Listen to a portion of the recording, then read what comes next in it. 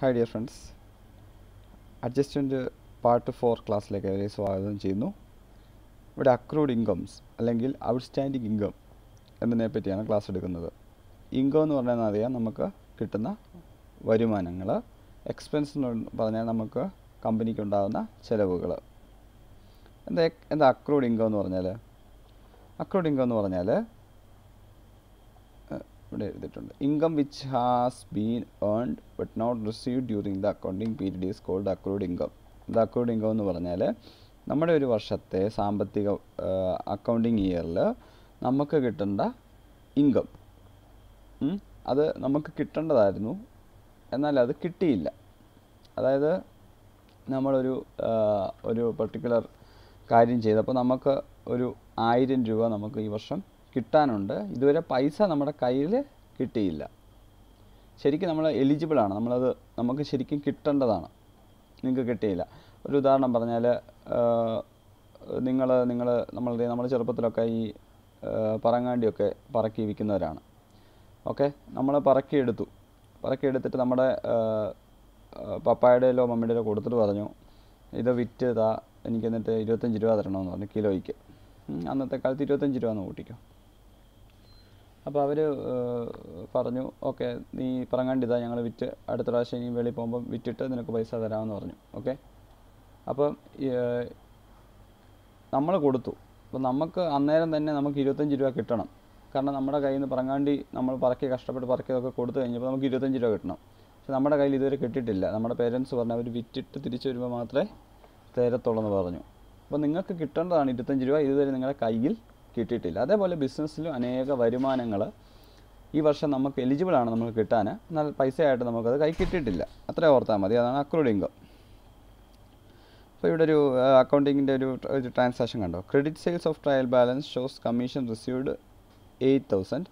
Adjustment എന്താണ്? Commission accrued but not at received 2,000. ഇങ്ങനെ എക്സാമിനൊക്കെ വരുന്നത്.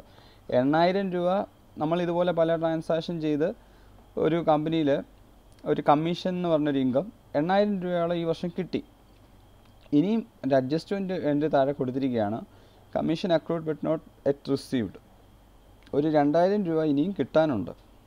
അപ്പോൾ മൊത്തം എത്രയായിരുന്നു? 10,000 കിട്ടാനുണ്ടായിരുന്നു. അതിനകത്ത് 8,000 കിട്ടി ഓൾറെഡി. അത് ഓൾറെഡി ട്രയൽ ബാലൻസ് വന്നിട്ടുണ്ട്. കാരണം 8,000 രൂപ കിട്ടിയപ്പോൾ നമ്മളത് ലെഡ്ജറിൽ പോസ്റ്റ് ചെയ്തത് ട്രയൽ ബാലൻസ് വരികയും 2,000 രൂപ പൈസ കിട്ടാത്തത് കാരണം അത് കിട്ടാനുണ്ട് എന്ന് പറഞ്ഞ് നമുക്ക് അഡ്ജസ്റ്റ്മെൻറ്റ് കിടക്കുകയാണ്. ഓക്കെ, നമുക്കറിയാം നമുക്ക് 2,000 രൂപ കിട്ടാനുണ്ടായിരുന്നു, കിട്ടിയിട്ടില്ല. അപ്പോൾ നമ്മളതെങ്ങനെയാണ് കാണിക്കുന്നത്? അതിൻ്റെ അക്കൗണ്ട് അഡ്ജസ്റ്റ്മെൻറ്റ് എൻട്രി എന്താണ്? Accrued commission account letter to commission. ഇവിടെ കമ്മീഷന് ടു കമ്മീഷൻ എന്ന് പറഞ്ഞാൽ എന്താണ്? അത് ഒരു ക്രെഡിറ്റ് ആണ്. അതൊരു വരുമാനമായതുകൊണ്ട് നമ്മളെപ്പോഴും debit the expenses, credit the incomes ആ ഒരു നോർമൽ അക്കൗണ്ടിൻ്റെ റൂളാണ്. അതിനാണ് നമ്മൾ കമ്മീഷന് ക്രെഡിറ്റ് കൊടുത്തിരിക്കുന്നത്. അതിൻ്റെ 2 പോസ്റ്റിംഗ് വരുന്നത് എന്താണ്? എവിടേക്കാണത് അതിൻ്റെ എൻട്രി പോസ്റ്റ് ആവുന്നത്? Credit side of the profit and loss account by the way of addition to A particular income. നമ്മുടെ പ്രോഫിറ്റ് ആൻഡ് ലോസ് അക്കൗണ്ട് നമ്മൾ പ്രിപ്പയർ ചെയ്യുമ്പോൾ ക്രെഡിറ്റ് സൈഡിലാണല്ലോ നമ്മൾ വരുമാനം എഴുതുന്നത്. ആ വരുമാനം 8,000 രൂപ നമ്മൾ എഴുതുന്നതിൻ്റെ കൂട്ടത്തിൽ 2,000 കൂടെ ചേർക്കണമെന്നാണ് പറയുന്നത്. അതേപോലെ നമുക്ക് ഈ 2,000 രൂപ ക്യാഷായിട്ട് കിട്ടിയിട്ടില്ല. അത് ക്യാഷായിട്ട് കിട്ടുന്നിടം വരെ നമ്മളത് ഒരു കറണ്ട് അസറ്റായിട്ട് നമ്മുടെ ബാലൻസ് ഷീറ്റിൻ്റെ അസറ്റ് സൈഡിൽ കാണിക്കുകയും വേണം. അതുകൊണ്ടാണ് ഈ എൻട്രിയിൽ അക്രൂഡ് കമ്മീഷൻ അക്കൗണ്ട് ഡെറ്റ് എന്ന് പറഞ്ഞാൽ അതിന് ഡെബിറ്റ് കൊടുത്തിരിക്കുന്നത്. ഇവിടെ ക്യാഷ് നമുക്ക് കിട്ടേണ്ടതല്ലേ, ക്യാഷിന് പകരം നമ്മൾ അക്രൂഡ് കമ്മീഷൻ അക്കൗണ്ട് എന്ന് പറഞ്ഞൊരു ടെമ്പററി ഒരു അഡ്ജസ്റ്റ്മെൻറ്റ് അക്കൗണ്ട് ഉണ്ടാക്കി അതിനകത്തോട്ട് നമ്മൾ കാണിക്കുന്നു. എന്നിത് ക്യാഷായിട്ട് കിട്ടുമ്പോൾ എന്തായിരിക്കും എൻട്രി കിട്ടുന്നത്? ക്യാഷ് അക്കൗണ്ട് ഇട്ടിട്ട് അക്രൂഡ് കമ്മീഷൻ. എന്തെങ്കിലും കാലത്ത് പൈസ കിട്ടുമ്പോൾ ക്യാഷിന് ഡെബിറ്റ് വരികയും ഈ അക്രൂഡ് കമ്മീഷന് ക്രെഡിറ്റ് കൊടുത്ത് ആ അക്കൗണ്ട് ബാലൻസ് ആയി പോവുകയും ചെയ്യുന്നു. നിങ്ങൾക്കറിയാമല്ലോ ഞാൻ പറയുന്നത്.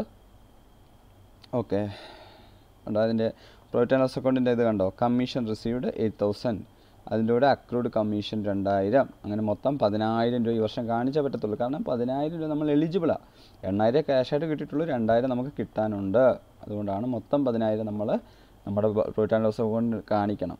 എന്നാലേ നമുക്ക് നമ്മൾ ചെയ്ത നമ്മുടെ ബിസിനസ്സിൻ്റെ ലാഭവും നഷ്ടവും കറക്റ്റായിട്ട് കാൽക്കുലേറ്റ് ചെയ്യാൻ സാധിക്കത്തുള്ളൂ.